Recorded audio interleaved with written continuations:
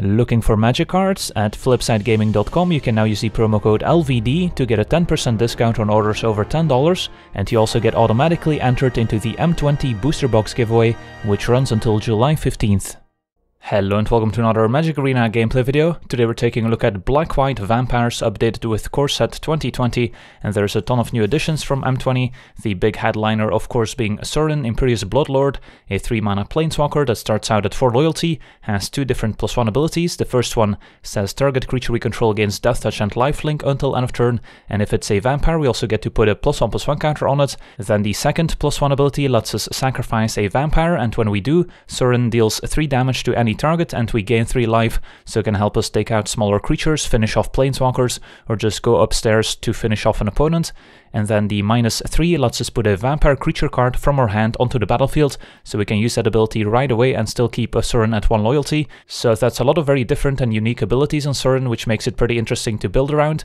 There's a ton of ways we can build this new vampire deck. This is just one of them. We could even go as far as to include the Buy a Box promo 6-mana vampire, which we can sneak into play with Sorin. I decided against it, since if you don't draw the Sorin it's a little bit clunky to get in play at 6 mana, since our curve is otherwise relatively low, but we're still taking advantage of the -3 in this deck with Champion of Dusk, 5 mana for a 4/4 Vampire Knight from Rivals of Ixalan, and when the champion enters the battlefield we draw X cards and lose X life, where X is the number of vampires we control, so this can draw us a ton of cards, and we don't have to pay the full 5 mana if we use Sorin to put him into play, so that can allow for some very explosive starts and also a ton of card draw. And then looking at some of the other additions from M20, of course at 1 mana we've got a Knight of the Ebon Legion, 1 mana for a 1/2 Vampire Knight that also has an activated ability for 3 mana, giving it +3/+3 and Death Touch until end of turn, so the threat of activation is pretty important there too. And then at the beginning of our end step, if a player lost 4 or more life this turn, we get to put a +1/+1 counter on the Knight, and it's important to point out that it doesn't matter which player lost 4 life, so we could also be the ones losing the 4 life, but we still get to put a +1/+1 counter on the Knight, and that's very important when it comes to Adanto Vanguard, which we can pay 4 life to make it indestructible, so that's one way of giving the Knight an additional +1/+1 counter. And then of course Champion of the Dusk could also end up losing 4 or more life, so that's another way of pumping the Knight without making the opponent lose 4 or more life, which of course is a more obvious way of pumping up our Knight. And then the other big addition from M20 in this deck is Icon of Ancestry, which replaces Radiant Destiny as a slightly better Anthem effect. We lose the Vigilance on the City's Blessing, but we gain an ability for 3 mana, which lets us look at the top 3 cards of our library. We can reveal a vampire from among those and put it into our hand, so that's a nice card draw engine in the late game in the grindier matchups. So let's take a look at our entire deck list. At 1 mana we've got 2 copies of Skymarcher Aspirant, 1 mana for a 2/1 with Ascend, so if we have 10 or more permanents we gain the City's Blessing for the rest of the game, and when we have the City's Blessing the Aspirant gains Flying, so it becomes a 2/1 flyer, which is pretty relevant since that combines greatly with one of our 3 drops, which we'll get to in a second. Then we've got our 4 copies of Knight of the Ebon Legion, which is probably our best 1-drop in the deck as it scales into the late game. And then we also have 2 copies of Legion's Landing as a legendary enchantment that makes a 1/1 vampire token with a lifelink, and if we attack with 3 or more creatures we get to transform Legion's Landing into Adanto, the first fort, which can keep spawning 1/1 vampire tokens with lifelink. And it's also important to note that making 2 permanents is pretty relevant when it comes to enabling Ascent for the Skymarcher Aspirant, but that's the only Ascent card in our deck, so it's not a major theme in our deck. And then we also have 2 copies of Disfigure as a nice cheap removal spell from M20, giving target creature -2/-2 until end of turn, so this can take out mana creatures from the opponent if we're on the draw and we don't want to get run over, and can also help out against other small creature decks. And then at 2 mana we've got the full 4 copies of Adanto Vanguard, which is quite synergistic in this particular build of vampires, as it plays great with our Knight of the Ebon Legion, letting us pay 4 life to grow the Knight. And then it also plays great with Sorin's +1 ability, giving our Adanto Vanguard lifelink and a +1/+1 counter, means we can very easily pay the 4 life over and over again. Then we also have the full 4 copies of Dusk Legion Zealot as a nice 1/1 that draws a card and loses 1 life when it enters the battlefield, so nice expendable creature to sacrifice to Sorin's second +1 ability, and it also helps us smooth out our draw. And then we have the full 4 copies of Legion Lieutenant, one of the big payoff cards for being a vampire deck, a 2 mana 2/2 giving other vampires we control +1/+1, so the damage can add up very quickly. This plays great with our Go Wide plan, since we've got a few token generators in our deck, and can just kill the opponent very quickly, especially if we draw multiples. Then at 3 mana, the only card we haven't discussed yet is Maverick Fane, 3 mana for a 2/2 legendary creature, and whenever one or more non-token vampires we control attack, we get to make a 1/1 vampire token with a lifelink, so this plays great alongside Adanto Vanguard. Since we can curve Vanguard into Maverick Fane, the Vanguard can probably attack into whatever board state the opponent has, and generate a 1/1 lifelinker, which we can then use to sacrifice to Sorin's abilities, for example, and just get ahead on board. And also plays great with a Skymarcher Aspirant, since when this gains flying, we get a nice evasive creature that can keep trigger Maverick Fane to make more vampire tokens. Then we've got our full playset of Sorin and 2 copies of Icon of Ancestry. We're not playing the Aerialist, which is a new vampire from M20, which is pretty good too, but we're not trying to maximize the life gain synergies in this particular vampire build, but maybe a good one for the future. Then at 4 mana we've got 2 copies of Call to the Feast, which also has a lot of synergy in our deck, making 3 1/1 vampire tokens with lifelink, so it helps us with our go wide theme, enabling Ascent for the Aspirant, helping us flip the Legion's Landing, plays great with our Anthem effects from Legion Lieutenant and Icon of Ancestry, and also provides some expendable creatures that we can sacrifice to Sorin's +1 ability, so just does a lot of different things for the deck. Also provides multiple vampires for Champion of Dusk to draw us additional cards, so just a great card in the deck, even though by itself it might not seem like the most powerful card. And then we also have 2 copies of Conclave Tribunal. We've got the Disfigure to deal with small stuff, and Conclave Tribunal helps us deal with the bigger stuff, helping us exile target non-land permanent the opponent controls until the Tribunal leaves the battlefield. And it also has Convoke, so we can tap some of our tokens to maybe help us cast the Tribunal. And then at 5 mana, our Curve Topper is Champion of Dusk to help us refuel. And then our mana base, pretty straightforward, 23 lands. Since our curve is relatively low, we can put the Champion of Dusk in play with Sorin, and otherwise we can usually operate with just 3 mana. And then we are not playing the new Temple of Silence, which is also pretty good, but since we have so many 1-drops and we want to be curving out, we really can't afford to play a ton of tap lands. So we just have 7 plains, 8 swamps, 4 Godless Shrines, and 4 Isolated Chapels. So that's our deck. Now let's jump into some games and see how the deck does. Alright, we're on the play. We're missing a 1-drop, but I don't think we can send this one back. Turn 2, depends whether or not we hit our land drop. We might play the Dusk Legion Zealot, since that curves nicely into our Sorin. And if we need to hit our land drops, then we might just want to make sure we do by playing the Zealot and drawing a card. Facing turn 1 Steam Vents. Yeah, let's just play the Zealot here. Usually it's better to play the Lieutenant when we already have somewhat of a board state, so the +1/+1 is impactful right away. And still no lands, so hopefully we find one next turn, otherwise we might be in a bit of trouble. Let's see what we're up against. Is this maybe Blue-Red Phoenix? Tormenting Voice, discarding Arclight Phoenix, so that confirms our suspicions. Alright, so 3rd land is good. Now we have, I think, 2 major options. One is Sorin, the other one's Maverick Fane, or we can just Sorin minus and put Maverick Fane in play. Although then Sorin also gets into burn range, and we kind of need Sorin to survive, so we can put these Champions of Dusk in play. So I think I'm just gonna go Maverick Fane, attack, make a token, and then maybe next turn we can Sorin minus, put Champion of Dusk in play to draw additional cards. Once we have some extra vampires in play, since right now it wouldn't draw us a ton of cards. Opponent's probably going to be forced to kill Maverick here. As we see Lightning Strike, that's fine. And now I'll take the opportunity to Sorin minus, I think. We could also go Legion Lieutenant plus Knight, and then next turn go with the Sorin play. That could also be reasonable. So next turn our opponent could Finale, which will probably get back the Lightning Strike. So in that sense, it might be better to use Sorin here, since that way if they Lightning Strike they can't kill the champion and they probably just kill Sorin, whereas if we play Lieutenant then they have a nice target for this Lightning Strike when they go for the Finale promise. So let's Sorin minus.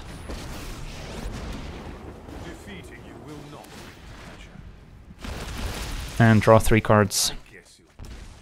And then we also hit our land drop, which lets us play the Knight. We didn't lose a full 4 life here, just a 3 life, so the Knight's not gonna grow. If this Isolated Chapel was a Godless Shrine, then the Knight would have gotten a +1/+1 counter. So let's see if Finale happens here. I guess they would get back Arclight Phoenix to kill Sorin, so they can probably Lightning Strike one of our creatures in play, but again, Champion can survive at least. And if they don't have Finale, or don't have 3 spells here, then we're in great shape, but I suspect we'll see an Arclight Phoenix return from the graveyard this turn. Alright, it's just gonna be a Crackling Drake. That is still somewhat of a roadblock, but we can use Soren's 3 damage to maybe take it out after attacking. So let's see. We can go Legion Lieutenant, Legion Lieutenant. How much damage is that? That's quite a bit. Can be bad. And then we'll attack.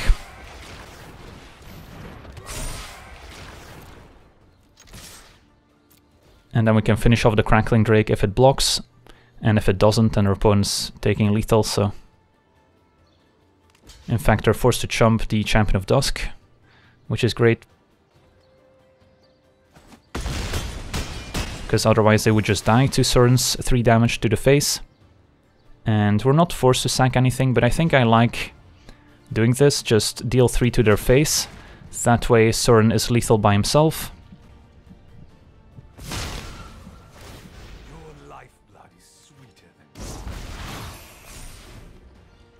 And we'll see how they get out of this predicament.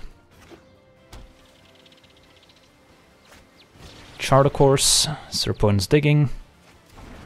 Discards land. Don't think that's gonna cut it. They really needed multiple copies of Arclight Phoenix to return from the graveyard here. Lightning Strike, and then even if they have a shock for the other Legion Lieutenant and get back Arclight Phoenix, kill Soren, they're still dead to everything else. Alright, sweet. So managed to beat up on Blue-Red Phoenix. On to the next one.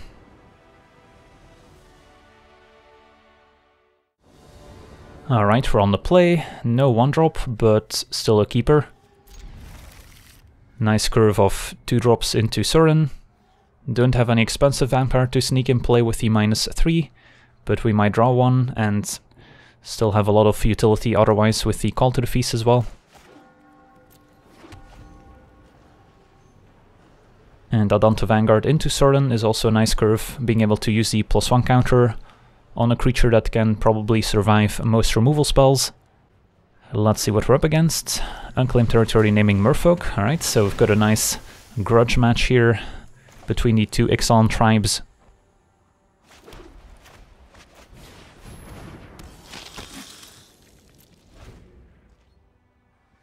So the Merfolk matchup definitely gets improved thanks to Soren being able to take out those Merfolk Lords with the 3 damage, although right now we don't have any vampires we really want to be sacrificing with Soren.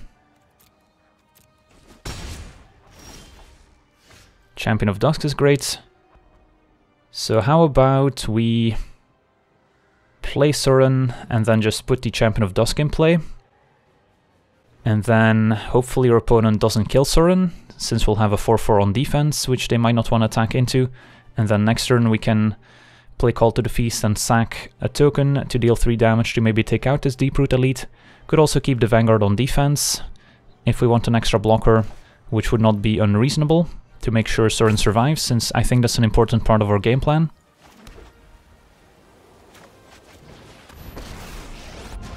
And I don't really want to sacrifice the Adonto Vanguard here. So yeah, let's play it super conservatively here. Draw 2. And then I think just say go. To make sure Soren gets to stick around. Opponent could go Merfolk Trickster, tap something down, attack.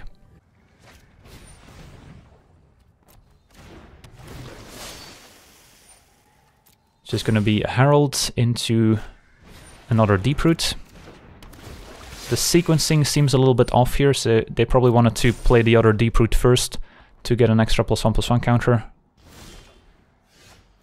Alright, so we do get to use Soren, and I think Call to the Feast is probably the best way to go here, instead of playing a bunch of 2-drops or 1-drops.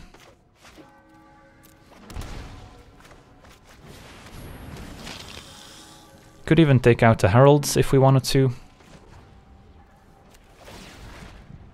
It feels wrong to keep the Deeproot Elites in play, but by killing the Herald maybe we get another Soren activation next turn. So I don't hate it. And then now I think I'm gonna attack with the Adonto Vanguard. Still have our tokens back on defense. I doubt the Deep Root elites are gonna be attacking too much. And we eventually wanna get our opponent dead here. Since if they draw something like a Kumena, we don't really have an answer for that, and that could get out of hand. It's gonna be another speaker. Pumping up the 2 Deep Roots. And a Merfolk Mistbinder, alright. Well, now our opponent has a lot of power and toughness to work with. And they could definitely threaten Sorin. If we can, we want to keep Sorin alive, so we can take out the Mistbinder. But we'll see whether or not that's feasible here. They're going to make a 5-5 speaker, so they have one good attacker. So I don't think the Deep Roots will be attacking here, considering we have a Champion of Dusk on defense. They could have made Deep Root into a 4-4, so it would have been a good attacker into this board. But our opponent just decides to hang back, which I think is good for us. So let's see first what we draw off of this Dusk Legion Zealot, which also makes for a better sacrifice target than a lifelinking token. Icon is a nice pickup. So let's kill... I guess both Deep Root and Mistbinder are threatening here. I think I'm gonna kill the Mistbinder. Sacking the Dusk Legion Zealots. And then I think we just play the 2 Vampires here. So we can play Lieutenants. Attack with just Adonto Vanguard. And then play the Aspirant. And we're gonna have the City's Blessing no matter what here, otherwise we might have wanted to play Aspirant before sacrificing the Dusk Legion Zealot to have one extra permanent in play, but we got her regardless. Alright, so we've got our opponent at 11, we've got a 3-2 flyer as pressure, although this Benthic Biomancer is not bad. Plays pretty well alongside the Deep Root elites, letting the opponent sculpt their draws with the ability on the Biomancer. So opponent's got a 5-5 Kumena Speaker, but still no attacks. And our hand goes pretty well into the late game here with Icon providing additional cards. So let's start by playing the Zealot, see what we draw.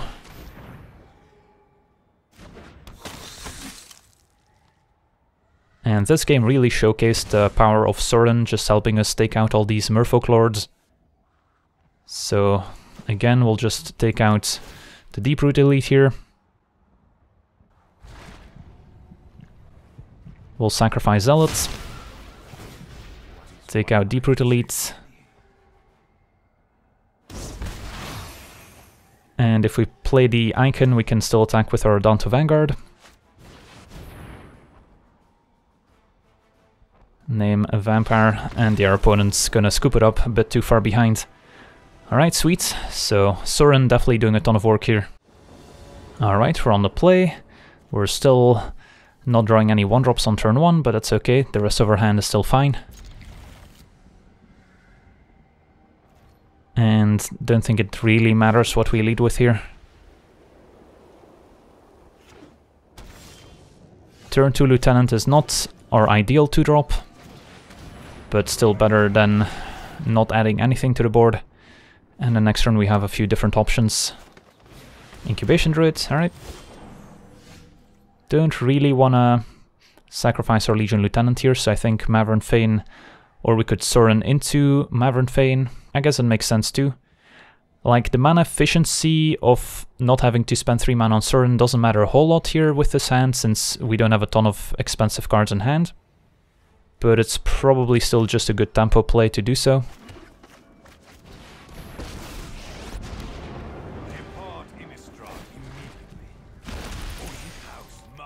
Attack with Lieutenants, make a token. And then next turn we can just spend 4 mana on this Conclave Tribunal if we want to. And it's not like Sorin is really being threatened by this Incubation Druid. So minusing doesn't really hurt. Opponent just says go, keeping up 4 mana, which represents something like a Frilled Mystic perhaps, maybe a Chemist's Insight. I think we can probably start by attacking. Could also use the plus to maybe put Mavern out of range of a potential Frilled Mystic. I think I like that. And then not attack with a Legion Lieutenant. Seems okay. And not play anything pre-combat in case they do have a Frilled Mystic.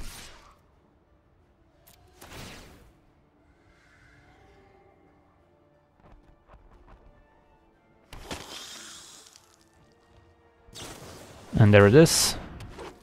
3-2. And it's just gonna trade for a token. And I think I like being mana efficient here and just going Aspirant into Tribunal, getting rid of the Incubation Druid. Incubation Druid might not seem like a threat, but just slowing the opponent down when they're already behind seems like a good idea. And we also gain the City's Blessing for next turn.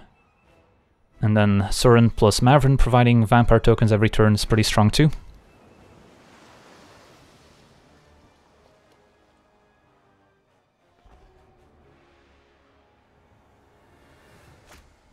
Entrancing Melody stealing our Legion Lieutenant, that's too bad.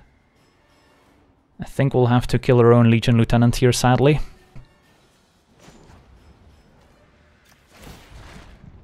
Sacking the token. Get in for 5.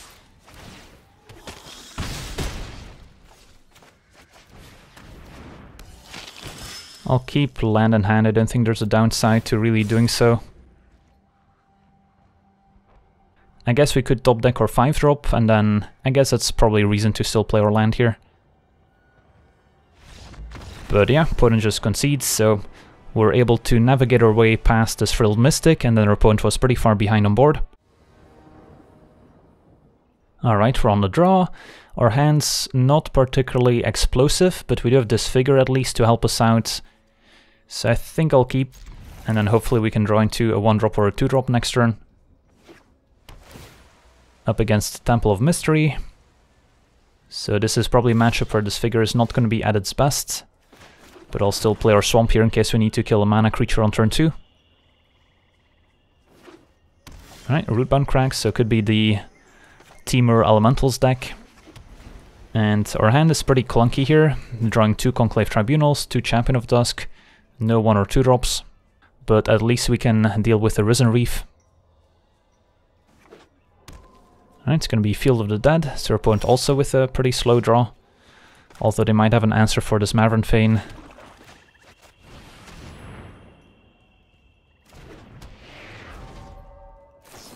And it's going to be Growth Spiral instead. Alright. Paradise Druid. That one we can't disfigure. And the second one, Adonto Vanguard, a bit late to the party. I think I'm okay trading Mavern Fane for a Paradise Druid and getting a token.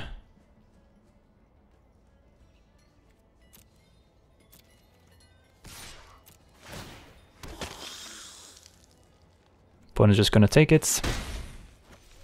So I'll play Vanguard. And say go. If we draw 5th land, Champion of Dusk is gonna be decent. What we're really afraid of here is something like a Chandra at 6 mana wiping the board. But it would also kill their mana dorks, I guess, so who knows, maybe they're not on elementals after all and just a ramp deck with Field of the Dead, maybe Scapeshift, who knows. The upside of using Disfigure here is that Mavern Fane can attack without our opponent being able to double block. And if we draw a 5th land, we might want to play Champion of Dusk instead of having to spend 1 mana on Disfigure. So there's still some upside to using Disfigure here. And I think I'm gonna go for it.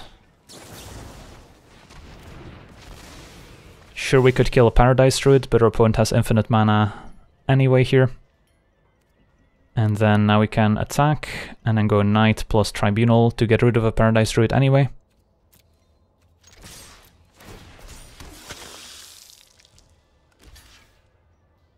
We'll pay the 4.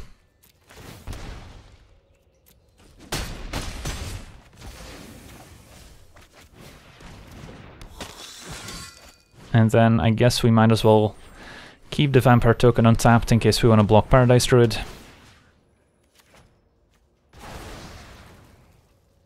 and it feels reasonable to spend a Tribunal when we have another one in hand. Knight grows because we paid 4 to the Adanto Vanguard.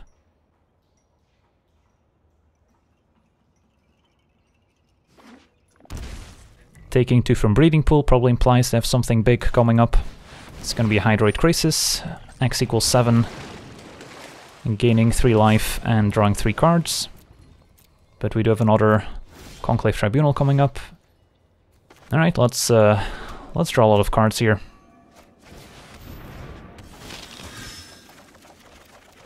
A lot of lands. Let's Tribunal, tapping this, and I guess it doesn't really matter which one here. Get rid of Crisis, attack, and the Knight will pick up another +1/+1 counter. But our draws from the champion weren't great.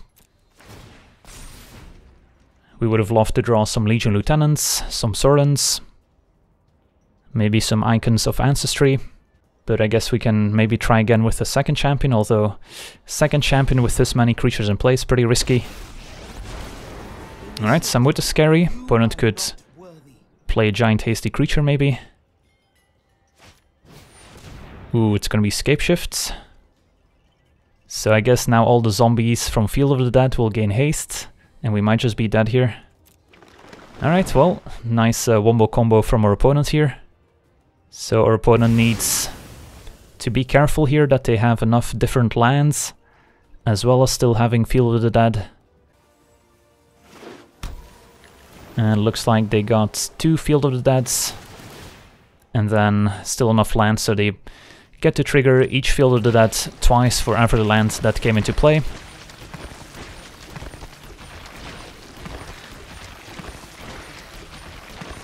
They even get to scry with all the temples, and then thanks to the haste from Samut, we're dead. Alright, nice, so sweet combo from our opponent. Hadn't thought of Samut plus hasty zombies yet, but that's one way of doing it as well. We strike now. Alright, good games.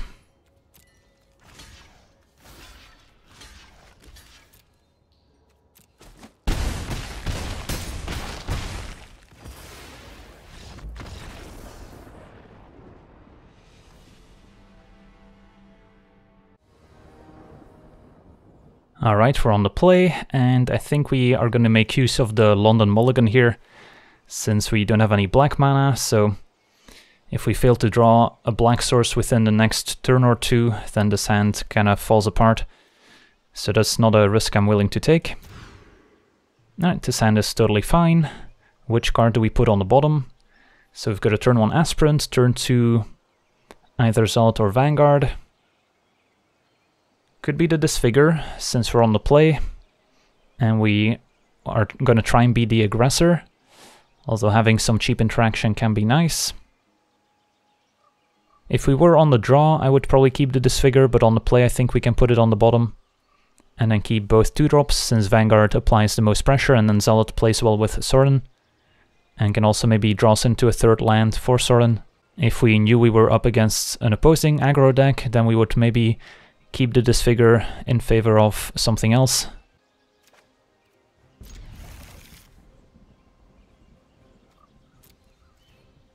And then lead with our Aspirants.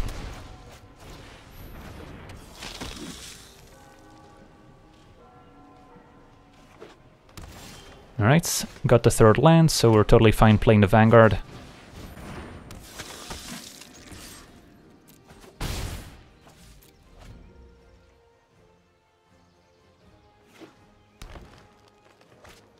It's going to be a Wild Growth Walker.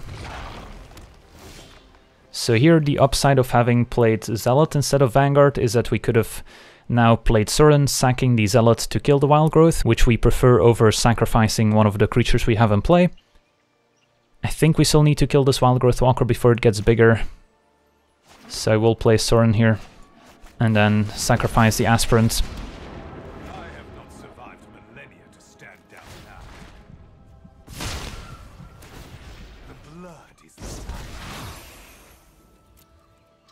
It's a little bit drastic, but can't let a Wild Growth Walker get out of hand. And then next turn we have more sacrifice fodder if we need to deal 3 damage, otherwise plussing to grow the Vanguard is also a fine play. And our opponent's just gonna pass a turn, that's fine. So let's play a Zealot, see what we draw. And play a Lieutenant. Pump up our Vanguard and attack. So we're empty-handed, but we're pretty far ahead on board.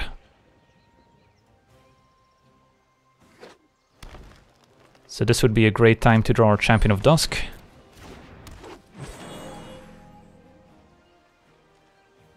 Opponent with a Llanowar Elves, presumably off the top. Conclave Tribunals, not bad. So what are we doing here? So our opponent is forced to chump block here unless they have anything. So I guess we can just kill them if we Tribunal the Elves and then pump our team with Sorin's Plus.